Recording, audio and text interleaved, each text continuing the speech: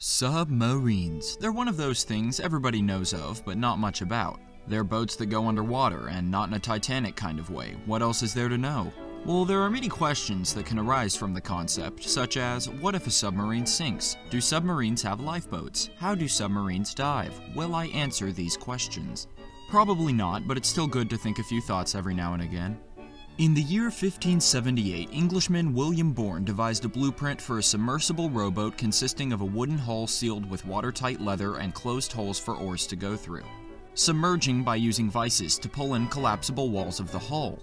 This was just an overly complicated concept to Bourne, and although he was incredibly intuitive and had nautical experience from his time in the Royal Navy, he lacked the resources to go through with his idea. His goal was not reached in his lifetime. Instead, a Dutch inventor named Cornelis Drebbel constructed a similar watercraft in the 1620s and traveled at a depth of 12 feet down the River Thames. Apparently, King James himself briefly went aboard the tiny watercraft as well, so one could say hope for the royal family sank a while ago.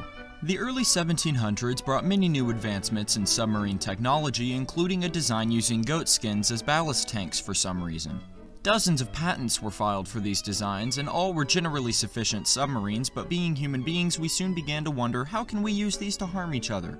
Thus, the first submarine designated for naval warfare was created in 1775 by one David Bushnell. It was meant to ram British warships with a screw before screwing in a powder magazine on a fuse set to detonate with enough time to get away. This odd-looking submarine was known as the Turtle and looked just as ridiculous as its creator, William Bushnell, did. I only kid, however. Bushnell wasn't only intelligent for designing the Turtle, but a brave man for actually sailing it. The only thing is it was found to be ineffective in sinking or even corkscrewing any British vessels as it struggled to pierce the hull. Although the submarine was fairly useless, it was a huge milestone in innovation for naval technology, utilizing metal bands as sealant between wooden planks instead of any leather-based sealant. Not to mention it looked like a massive barrel. A few more submarine models came and went, most notably in the Napoleonic Wars, where one guy tried to convince first the French and then his enemy, the British, to invest in his submarines.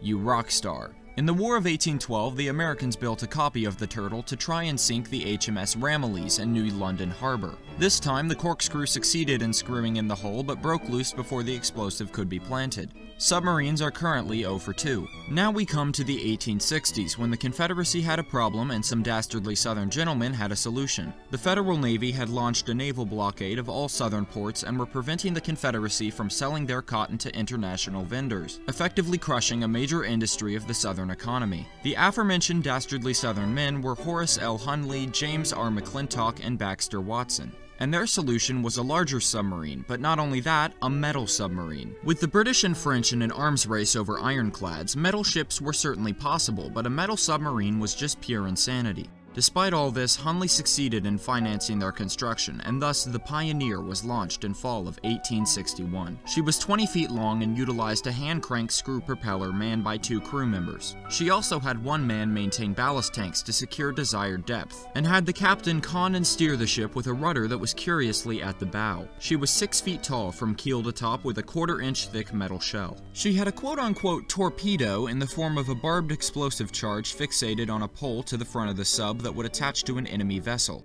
As the sub moved away after the torpedo was attached, it would pull a lanyard that would activate a primer, detonating the explosive. It was pretty intuitive for the time, or it would have been if it ever actually got to be used. Although she did succeed in a diving test on a nearby lake, she sank from an unknown cause soon after, killing her entire crew in the process. However, the determined men weren't discouraged and still believed that this was a worthy cause to be fighting for and had her raised. Despite this, as soon as the Yankees breached the Mississippi River, the Confederates scuttled Pioneer to prevent the submarine from falling into Northern hands.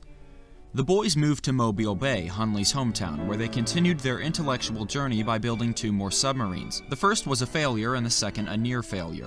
The first was called American Diver and was a 25-foot-long metal sub with plans of utilizing a revolutionary electric magnet engine, which was insanely advanced for the era. Most likely due to insufficient technology, the team shelved the idea and instead attempted to secure a small steam engine to power the sub. I know what you're thinking though. How could they use a steam engine without filling the cabin with smoke from the machine? Well, the engine would be run before she set sail, so they could build pressure up and use it to propel her, albeit in short bursts of a few hours. Wartime materials were scarce in Mobile, however, so they put a pin in this idea too. Ultimately, they went back to the traditional hand crank, this time with 4 crew members occupying it instead of 2.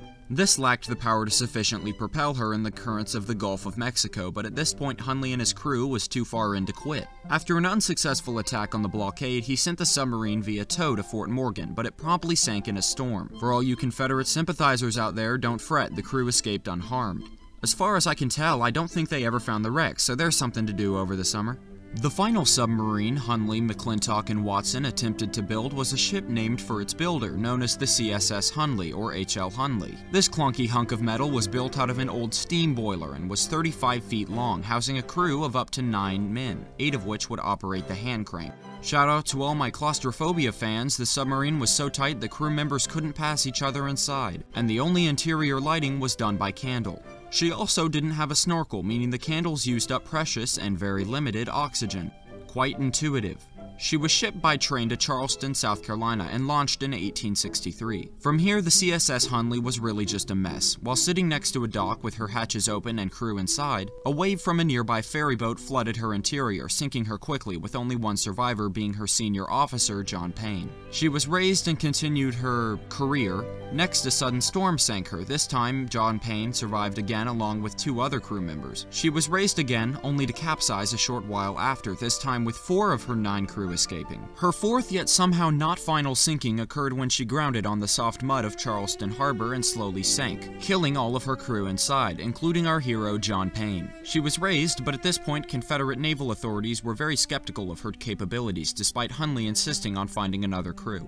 While doing a test run in late 1863, she collided with an anchor cable of a nearby ship and sank quickly, claiming another 9 lives, one of which was unfortunately of her creator, Horace Hunley. With all these terrible incidents, 5 sinkings up to this point, she was named the Peripatetic Coffin. To her credit, the sub did do another test run after being raised and stayed under for 2 hours, even after a pump failed and she had to be repaired.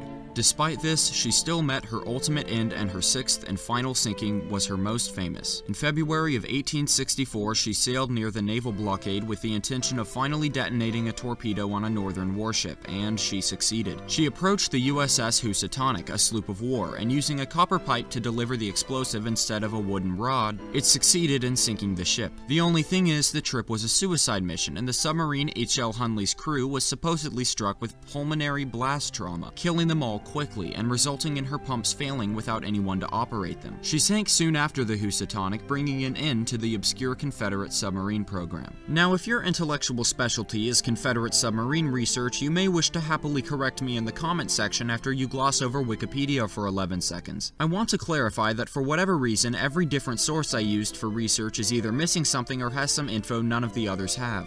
With that in mind, I used the U.S. Navy Institute's page on the H.L Hunley as a primary source, finding it to be pretty universal with stories. It has listed 6 sinkings of the vessel, while Wikipedia only says 3. I'm saying 6 because I think it's funnier and I think it makes a better YouTube video, and historically Wikipedia seems to be intellectually lacking. Putting all that aside, I find the Confederate submarine program to be a weird little footnote from history from a team of determined innovators who were way ahead of their time. Thank you for wasting the last 9 minutes of your life with me.